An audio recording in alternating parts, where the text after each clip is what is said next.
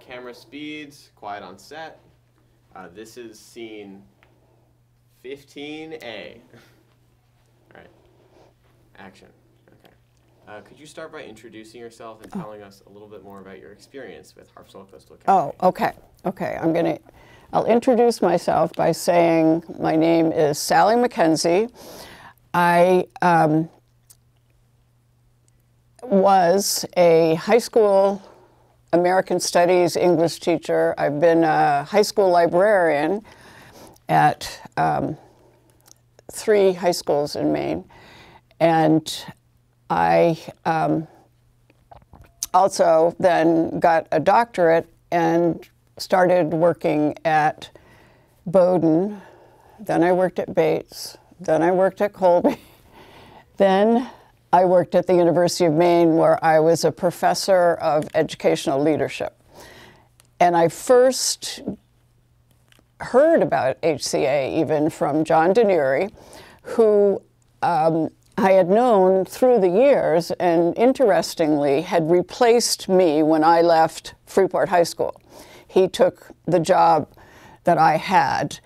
And so I'd known him through the years. So he, just out of the blue, probably emailed me and asked if I knew anything about the charters in Maine and the potential for them, and then about specifically about HCA. So we talked a lot about what his vision was, which is brilliant, and I really became just fascinated by it. I was still working very much my job was at Orono,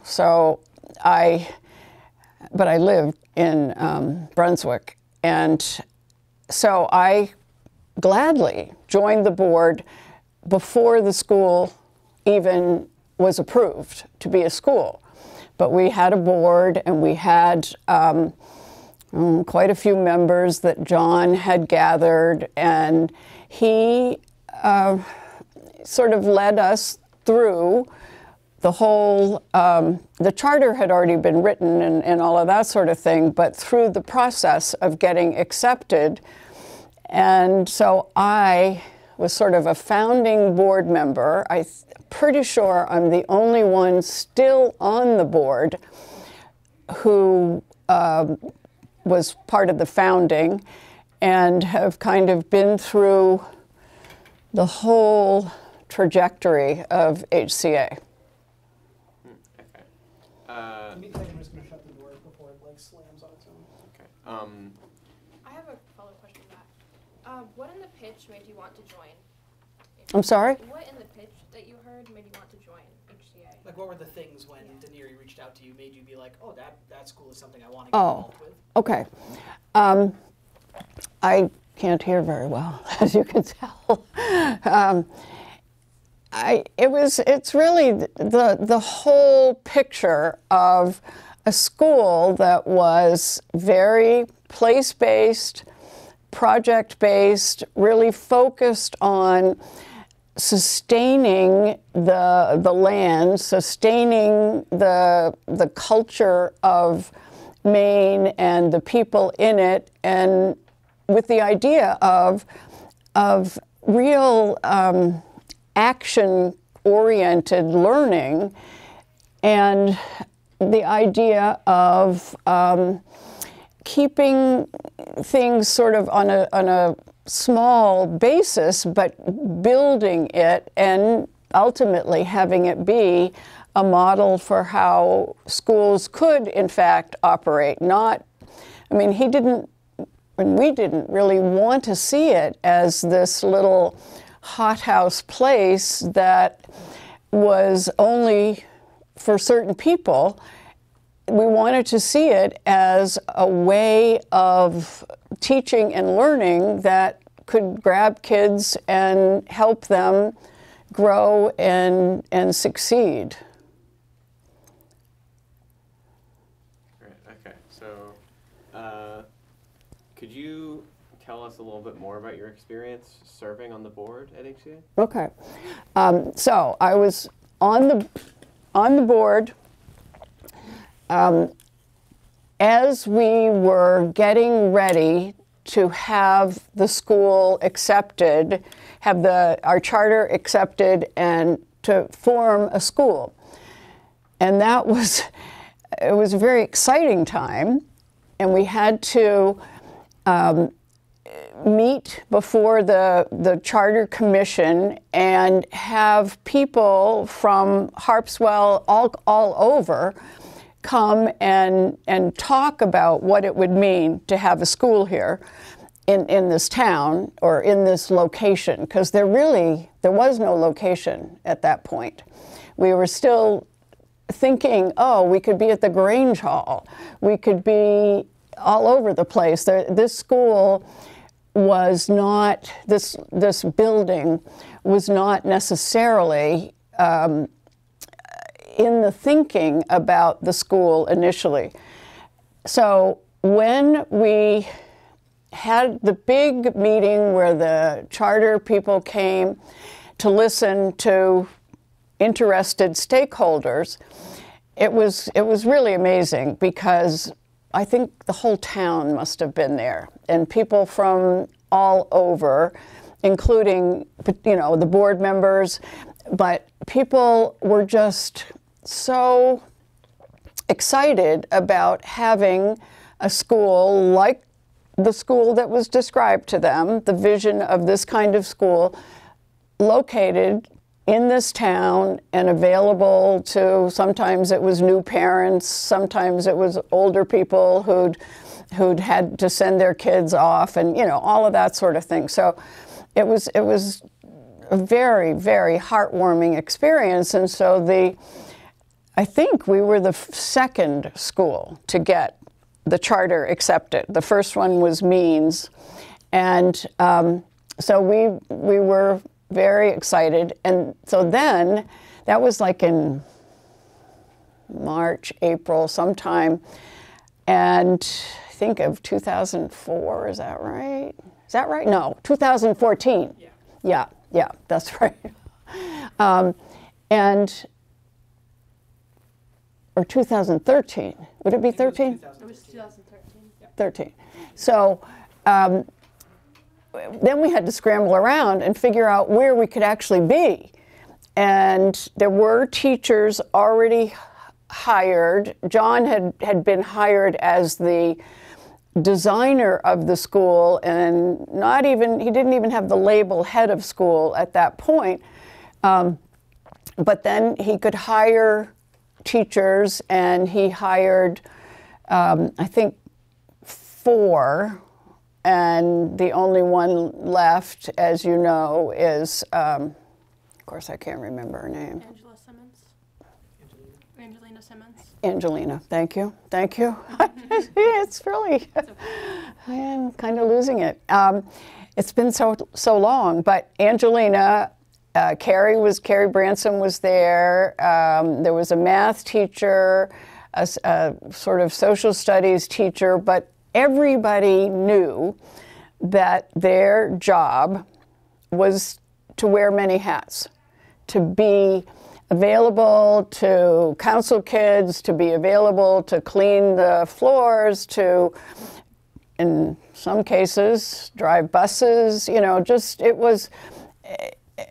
And then we were really thinking, could we be in this, I think it was the Grange Hall, with no heat, or heat only for certain times.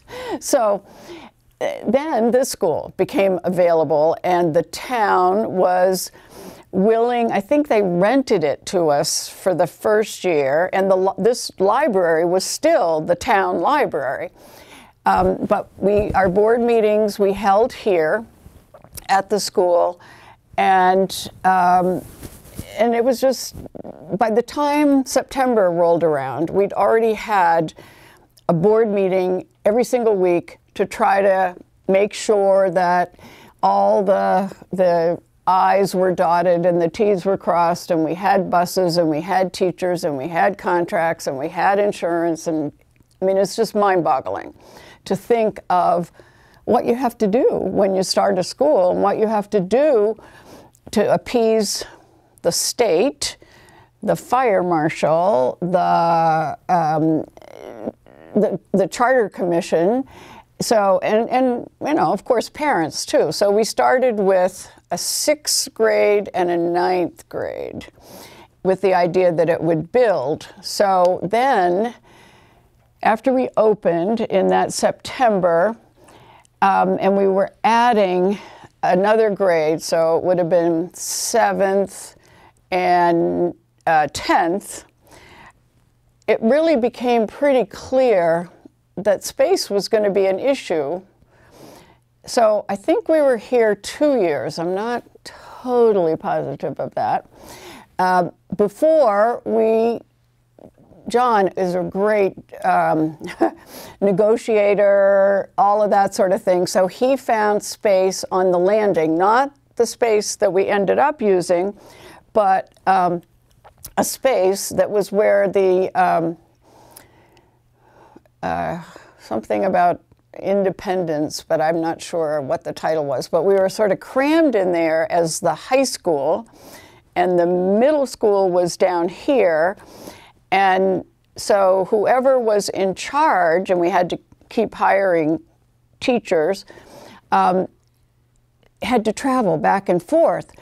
Nevertheless, to me at least, it seemed brilliant to have the high school up there close to town, closer to Region 10, close to SMCC, and be able to have kids avail themselves of those opportunities, and to have this be more, you know, a forming place for the students of that particular age. So as it grew and we added more classes, it just made so much sense to have these 2 spaces. And we went through several different configurations of leaders or leadership. Like sometimes we had a separate principal here and a separate principal there. Sometimes we had, well, like when Scott was here, we had him be, at least the last year, the head of school, and sort of split that with somebody who could sort of alternate, be here when he wasn't here, and that sort of thing. The really hard thing was not so much, I mean, it was the pandemic, of course, and this school did a wonderful job of dealing with that, but the really hard thing was discovering that we didn't have enough money to keep 2 campuses going, and the decision to move everybody back down to this school, having had to make to accommodate the fire, to accommodate various rules. We'd made a lot of structural changes up there, which were useful for the school. It was important. At the same time, it cost a lot.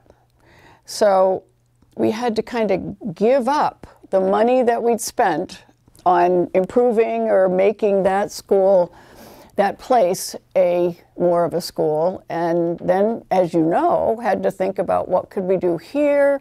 That's where the yurts came in. It was really the year before this was just fraught, especially the spring, with all kinds of really, really hard decisions. And as you know, the Charter Commission sort of holding us hostage for a long time, saying, well, we don't know if we're going to let you do this. And finally saying yes. And then, you know what happened after that. That they ultimately said, we're not going to renew your charter.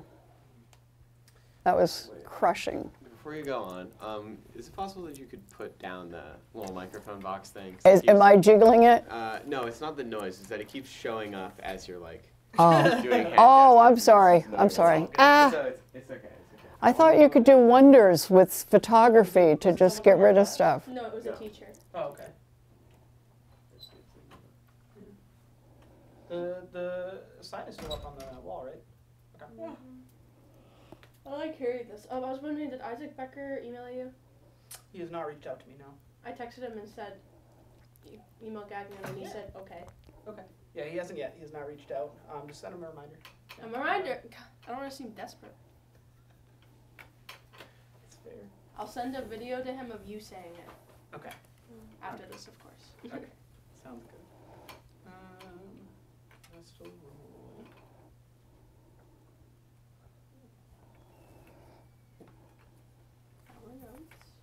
Notes are good. Okay. Yeah. I kind of blab on and on, and That's really good, Exactly though, what we honestly. that's the blabbing is good, yeah. Well, it's like that, and like we've noticed that some of the interviews have been like very anecdote heavy. Some have been very emotion heavy. Oh, And no, like yeah, it's to have good. a spread, That's right? good. So And it's a good what contrast. What we've been lacking is a lot of the stuff that you're just naturally doing of like The history stuff. the history, yeah, and like Yeah. those benchmarks of like this is our history and this is like when this happened, this happened, this Yeah. happened. Deniri So did it's a good awesome. job. Yeah, good, good. Deniri did a good job, but she's telling it in Yeah, and we just need timeline, which so is it's good. perfect. Yeah. Oh, good. Also, I'm not sure if you guys have said this already. You're kind of asking the questions yourself, which I really appreciate. Yeah. Because it means I don't have to do as much work. This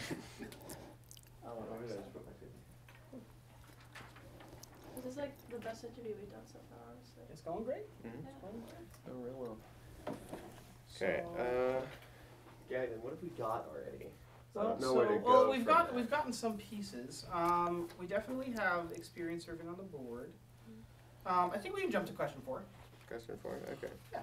Do you have any favorite or? Let's not. Oh. Let's wait until Yep. the room's Okay. empty. Oh right, sorry. Really? Okay. Okay. I could say a little bit more about the board changing, Yeah. if that would be helpful. Absolutely. Sure. Give us. This is sort of part of the last question. All right. Let's just let Juliana get something first. All right. Go ahead. So the board through the years has probably been maximum 10 people. Now we're down to 6, I think. And what we found in getting people to be on the board is that, first of all, people had a lot of misconceptions about a charter school, this school. So we had to do a lot of educating, and then people would say, oh yeah, I might be interested. Even parents might be interested, and so they'd come to meetings and they'd say, this is way too boring. I can't take this. So we always tried to be sure to have a parent, and we do now, but often it does tend to be older people who have more time, and we are people who are dedicated to the notion of the school, maybe don't have a lot of heft in the town or the towns in which we live in terms of getting money and that sort of thing. But we certainly take very seriously our role as ambassadors for the school.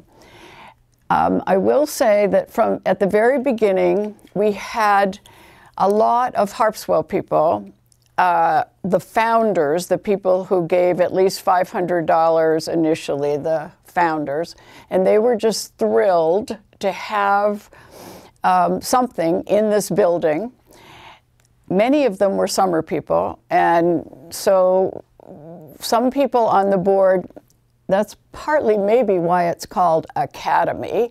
They wanted it to be very rigorous and just really had, I don't know if they'd even read what the school was about, because they really were concerned about, well, they didn't say, let's be sure we offer Latin to everybody, but they were thinking of it almost like a prep school or something. So those people did not last on the board.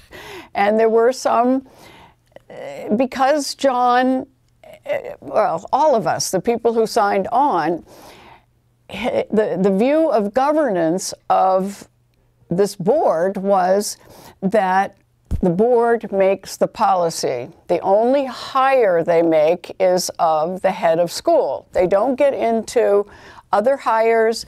They don't get into Are you disciplining this child? Are you just very much not micromanaging, but some initial board members wanted to micromanage.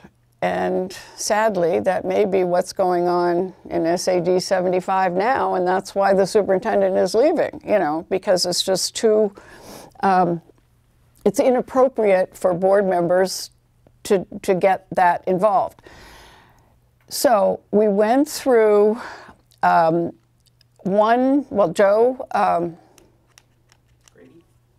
yeah, that guy, who was a wonderful initial chair of the board, but his job, you know, his life's work on farms and stuff was too much.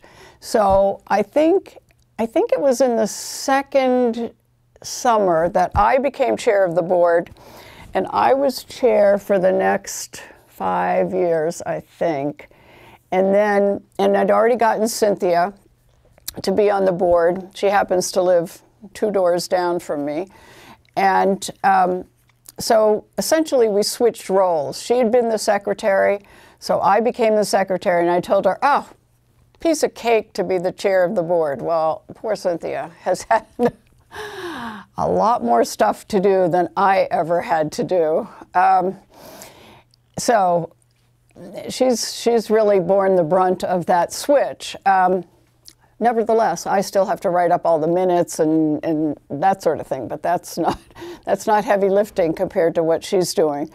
And the board has sort of whittled down through the years too, just with people saying, not this wasn't what I thought it was, it's more, I've been here for my 2 terms, I really need to move on to something else. And that happened incrementally, and then this past year, even before the horrible decision, we were down to the 5 or 6 people.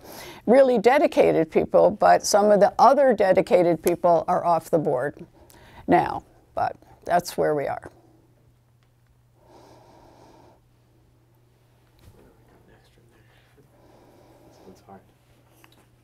Where do I go next from there?